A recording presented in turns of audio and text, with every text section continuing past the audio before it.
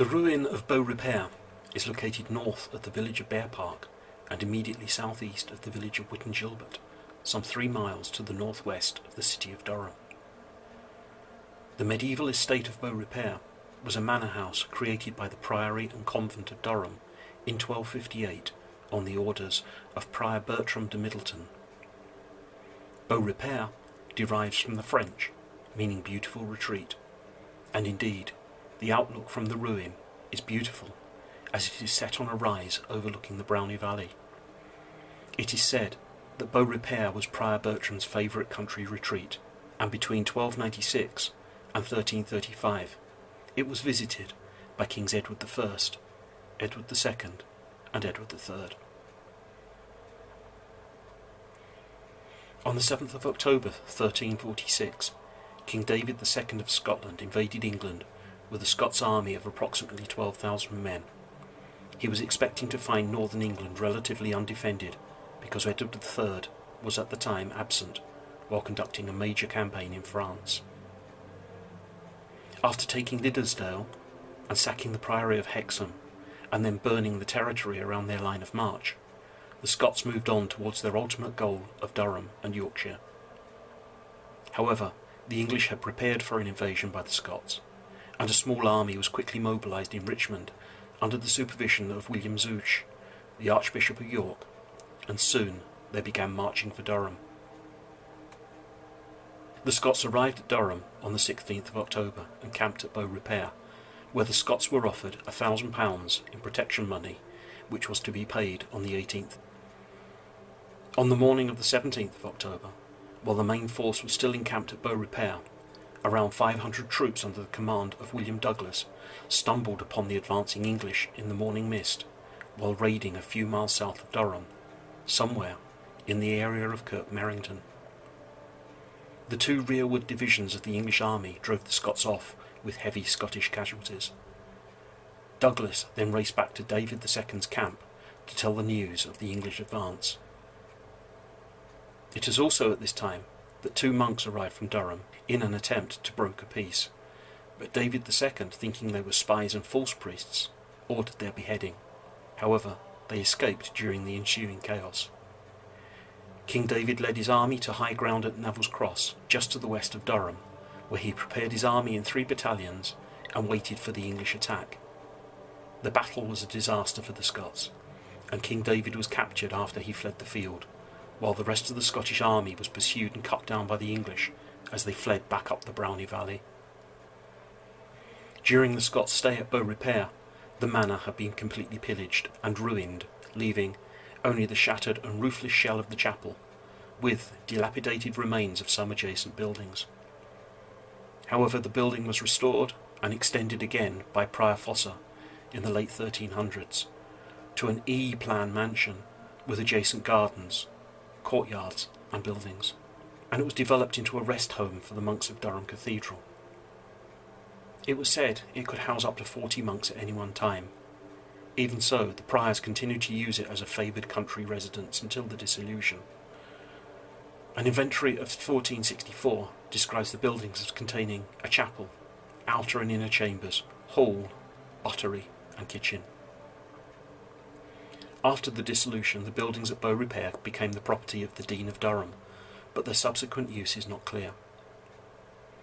In the 1640s, during the English Civil War, the Scots Covenanter army inflicted great damage on the site twice, once in 1640 and again in 1644. It is unlikely that the building was ever used after this. By 1787 it lay in ruins, although with walls still standing to roof height.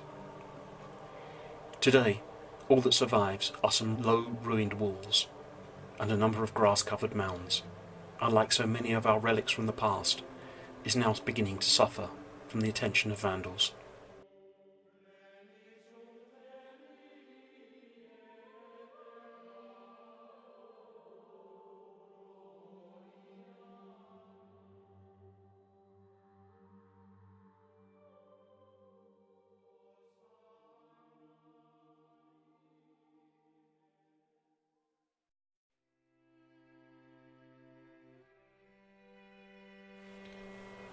Mark Newman and I visited the remains of Beaurepaire on the 4th of June 2013.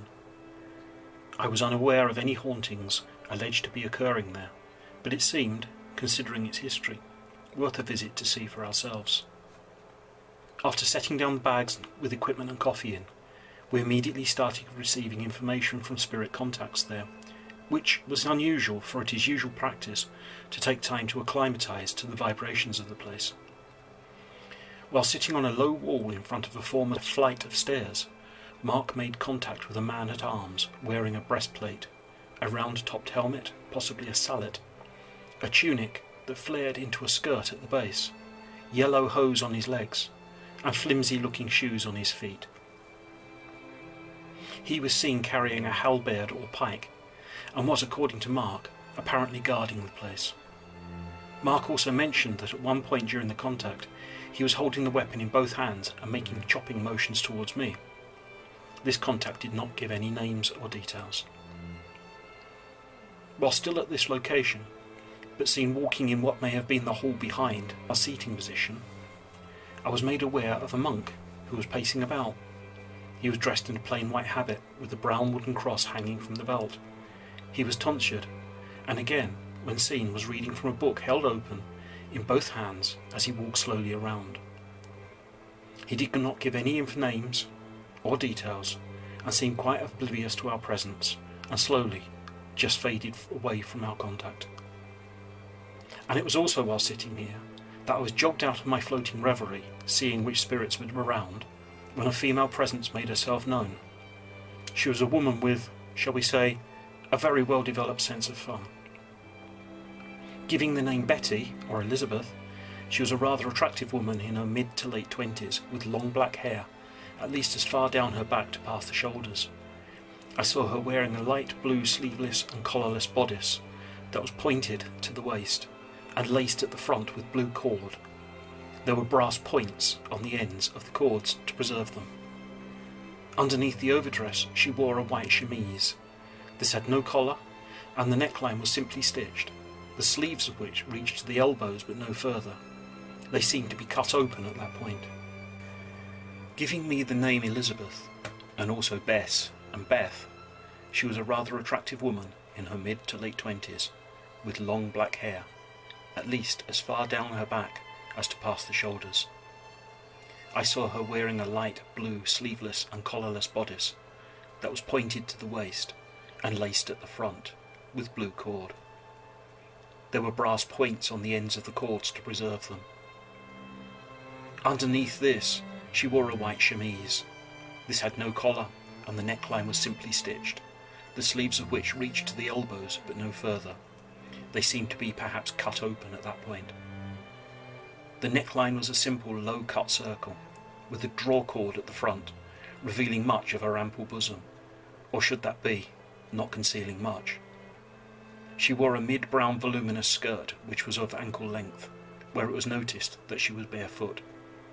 I estimate from her clothing that she was perhaps of the 16th or early 17th centuries. She was giggling and chuckling, unashamed to flirt outrageously, and making all sorts of suggestions, while showing off her breasts as revealed by the low neckline of her shift in a most provocative manner. What she was doing at the manor I do not know.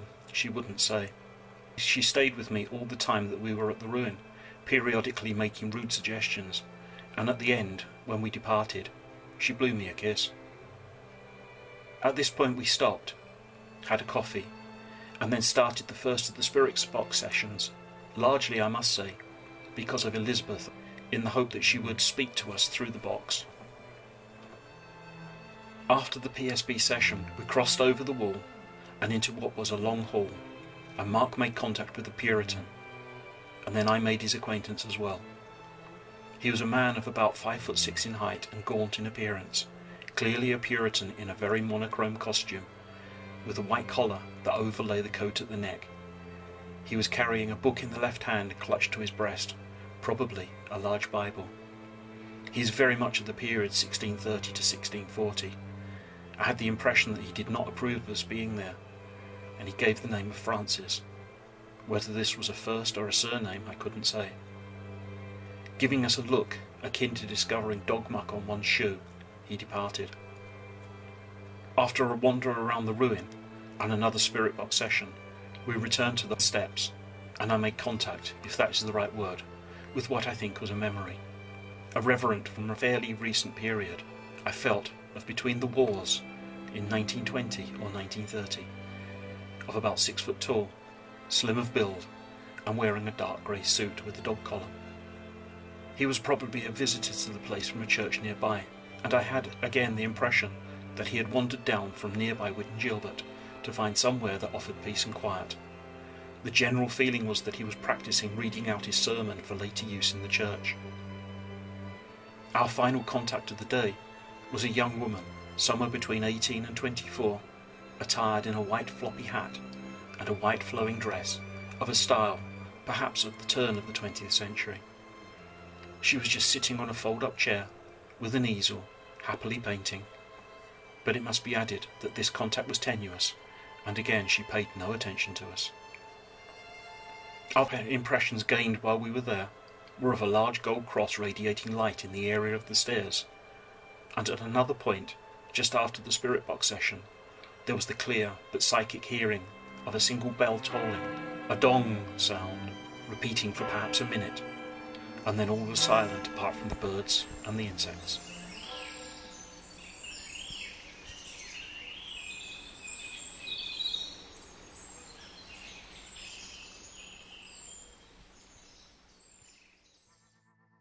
We conducted 3 sessions, starting with the spirit box, and then a plain EVP session, followed by a final spirit box session. The middle EVP session, when analysed, produced no voices at all. The first spirit box session was conducted with the box set on FM, with the reverse sweeps, and the rate set to 100 milliseconds. The second spirit box session was conducted with the box set on FM, with reverse sweeps, and the rate set to 200 milliseconds, to see if this improved the communications. We also tried briefly on the AM band, but found this gave more radio interference. The replies that are presented here are only those which I consider more identifiable. This is the spirit box session at Beaurepaire. Is there anybody here? If there is, can you tell me your name? Can you tell me your age? Can you tell me why you're here? Can you tell me your name again? We didn't get it clearly.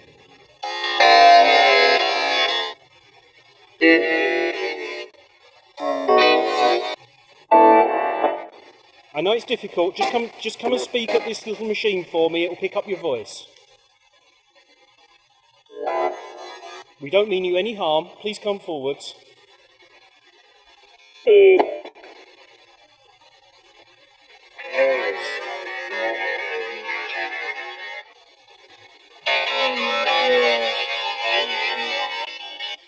Are you the soldier that Mark saw? Are you the reverend? If you are, can you tell me your name? Can you tell me your age? Can you give me the name of one of the saints?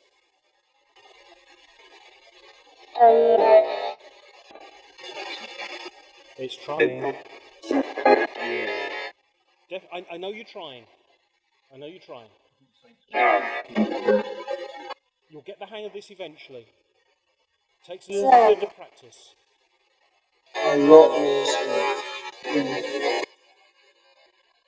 Can you tell me what the name of the king is? Is there a king?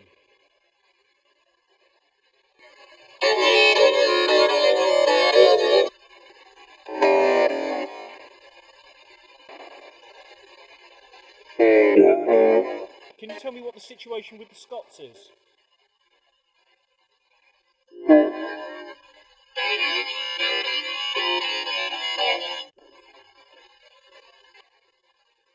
Did you know they came and wrecked this place? Yeah. Can you tell me what this part of the building was used for?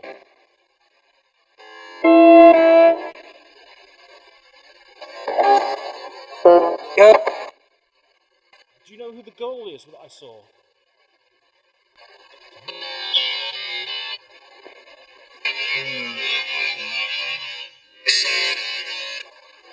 Can you say if you're male or female?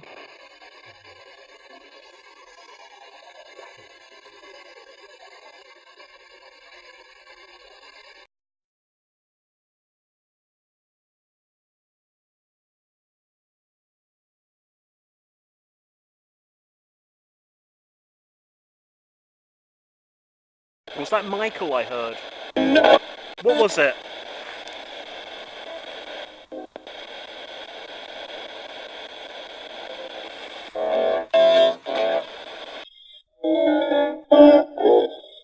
Are you affected by the sunlight? Question I've always wanted to ask.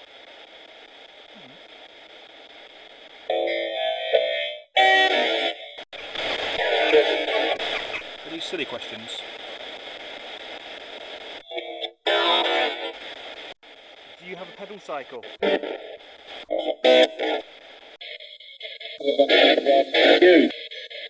is your name, please? If you're not, can you bring her in?